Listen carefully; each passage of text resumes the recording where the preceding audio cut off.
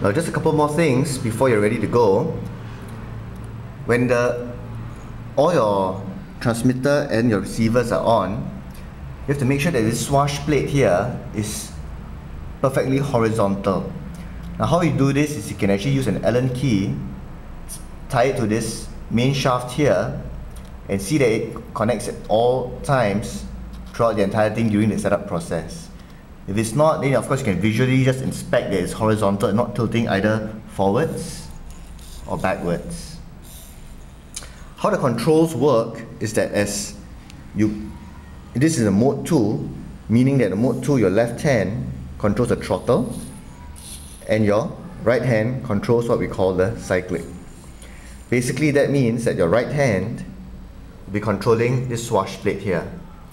So as you move your stick forwards, the swash plate moves forwards. Same thing if you move it backwards, the swash plate moves backwards. When you turn it to your left, it will be to the left of the helicopter.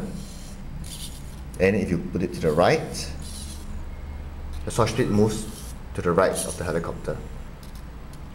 Now very important to note is this left hand here, which controls the rudder.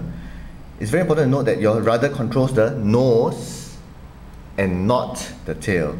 So as you tilt left, what happens is that this helicopter is supposed to have the nose tilted to the left as you tilt left. And same thing when you put it right, obviously the nose will turn right.